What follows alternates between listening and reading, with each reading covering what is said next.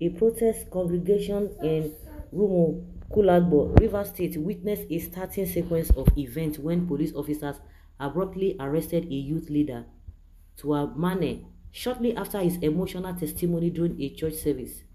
Tuamane had reportedly moved many with his powerful testimony, only for the atmosphere to shift dramatically, with news spreading that he was being apprehended in connection with the mysterious death of a married mother of three at a local hotel. The deceased was identified as an old acquaintance of Tuamane. Shock in Rivers as youth leader gets arrested in church over death of mother of three. According to police sources, the woman and Tuamane, who had reconnected after many years, had arranged to meet in a place. Tragically, a lifeless body was discovered in their rented room later on. The prime suspect, Tuamane, attempted to mislead investigators by offering false testimony in church, stated the police source. However, our investigation has revealed unsettling details surrounding the circumstances of her death.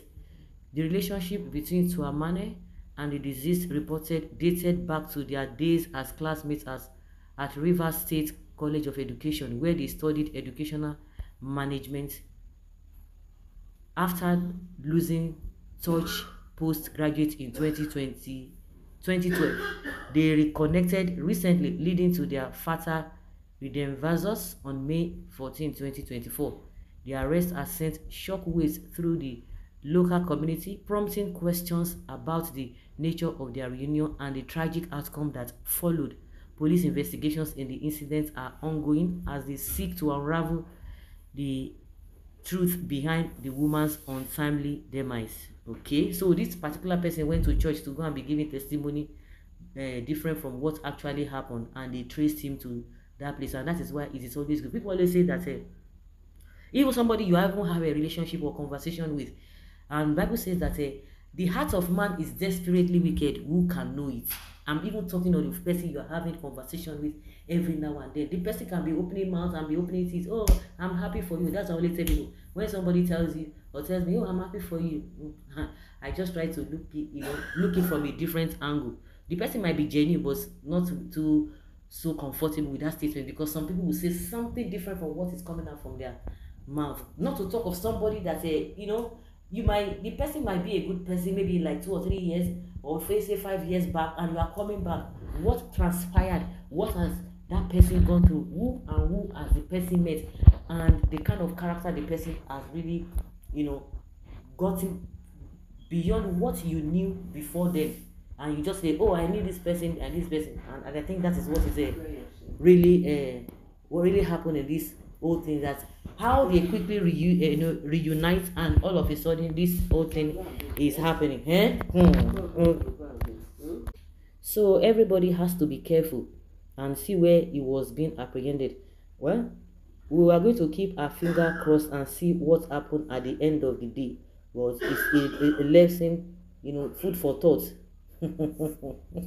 Food for thought for everybody. And it's not all testimonies that you just be clapping and clapping and be clapping and be clapping. Some people just come and form cock and bull story. Just like what happened in Dunamis Church, when that particular lady that said she graduated from one school.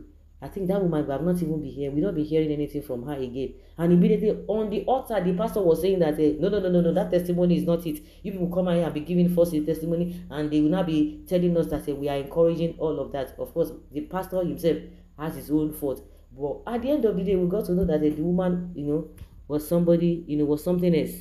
It's so ridiculous. So everybody, you just have to be careful.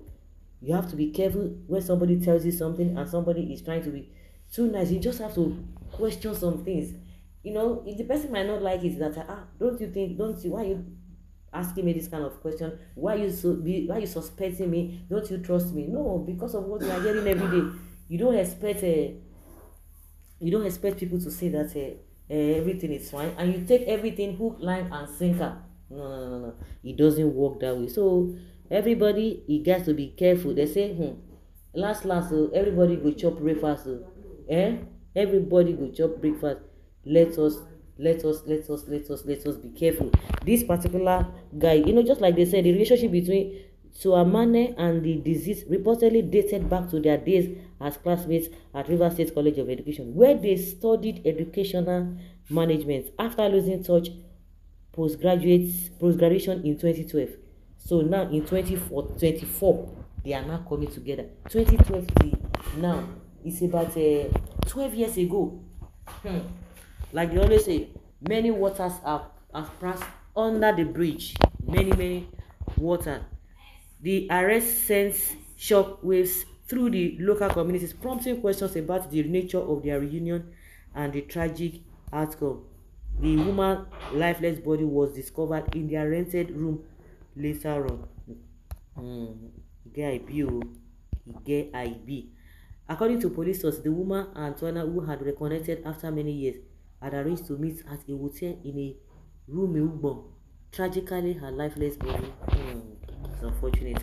So, guys, let's hear your opinion and have your take on this. Thank you.